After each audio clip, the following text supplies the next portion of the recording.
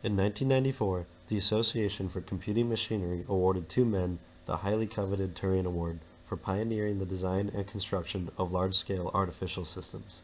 These are their stories. Dr. Reddy was born in 1937 in southeast India.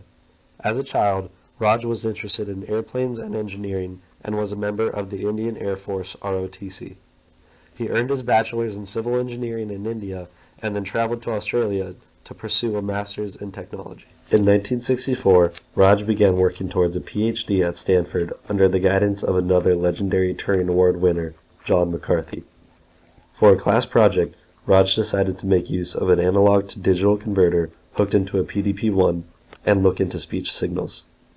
Having traveled across the globe for school, Raj had picked up multiple languages.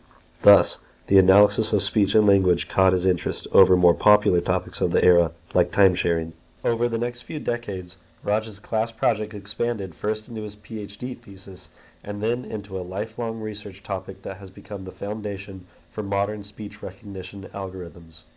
In 1969, Raj decided to follow in the footsteps of AI legends Newell and Simon and joined Carnegie Mellon as an associate professor. By 1992, he was the dean of the School of Computer Science, had founded the Robotics Institute, and had attracted a wealth of talent and government funding to the computer science department.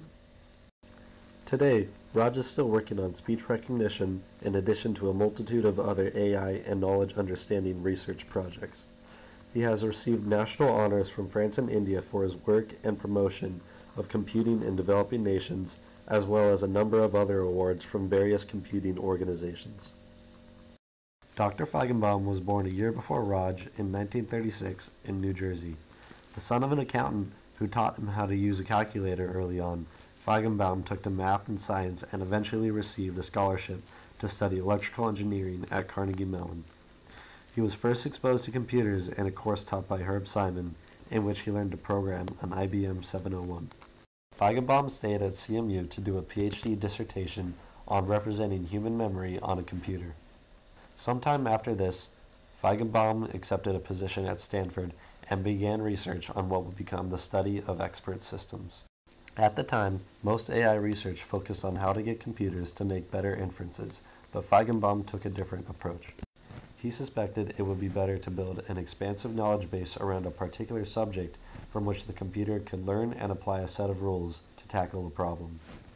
This idea led to his creation of the first expert system, which helped organic chemists identify unknown organic molecules. Through his research, Feigenbaum showed the world that an AI's knowledge base is just as crucial as its methods of reasoning.